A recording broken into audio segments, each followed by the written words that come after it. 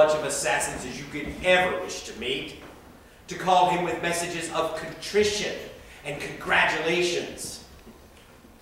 David Frost saw the former president one more time.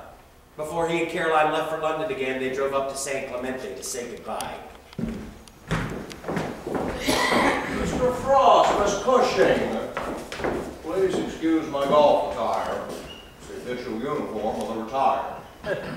So, on your way home? Yes. Into a bright new dawn of fresh enterprises and challenges. Let's hope so. Oh, good for you. I didn't catch the interviews as they went out, but they tell me that they were a great success. I take it that the journalists that were so positive about you were not so kind to me. Yes, I was sorry to see that. No condolence is necessary. I've come to expect nothing else from those sons of whores. Forgive me, Miss Cushing. I would have said sons of bitches, but Manolo here is a lover of dogs and hates for me to defame animals. Can I get anything? Some tea, some champagne, perhaps, David? Oh, I also have some caviar that the Shah of Iran sent me. Oh, no thank you. Are you sure? There'll be no trouble. No, really, we must. Thank you for stopping by. You are a worthy opponent. Goodbye, Miss President. Goodbye. Oh, thank you.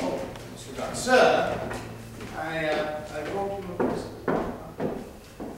Those shoes you admire. I brought you a pair.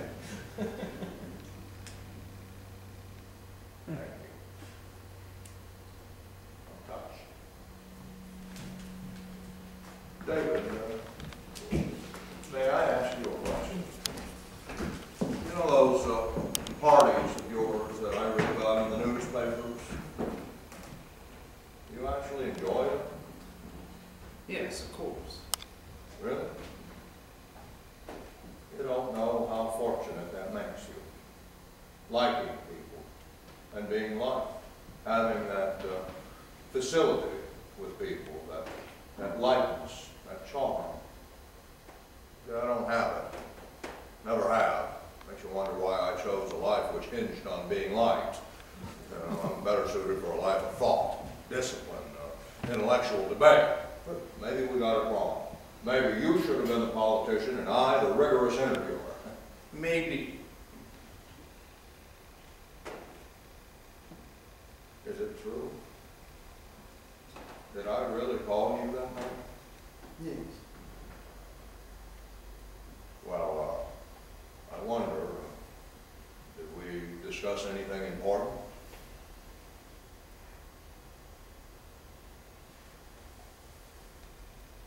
Cheeseburgers. Cheeseburgers.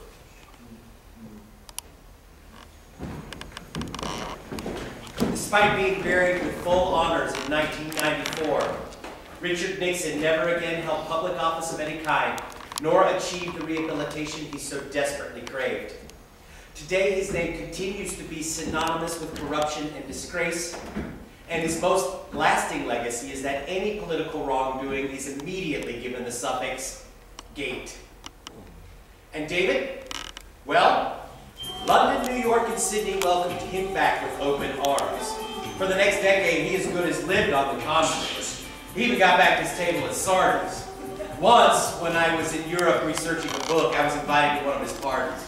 I didn't stay long. I didn't know anyone. Walking through the crowds of hair-kissing politicians, actors, and high flyers, it was tough to tell when politics stopped and showbiz started. Maybe that was the point. Maybe in the end there is no difference. And David understood that better than all of us.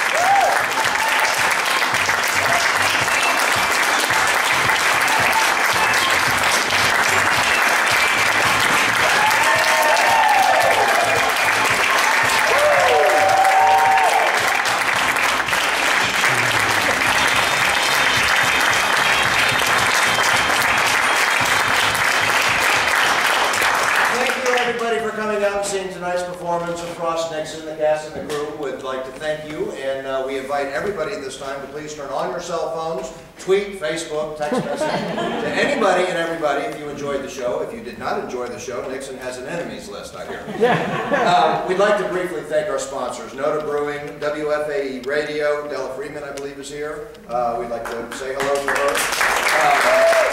Kilo Pizza, the Arts and Science Council, and Macy's. Tomorrow night, the second weekend of Very Still and Hard to See is playing in the other stage for the late night show. I believe curtain is at 11 o'clock. And then following Frost Nixon, opening in a few weeks in mid-February, is the entrance of Chad Deity, which will be the main stage production. Thank you again, everybody, for coming out, and we'll see you in the lobby.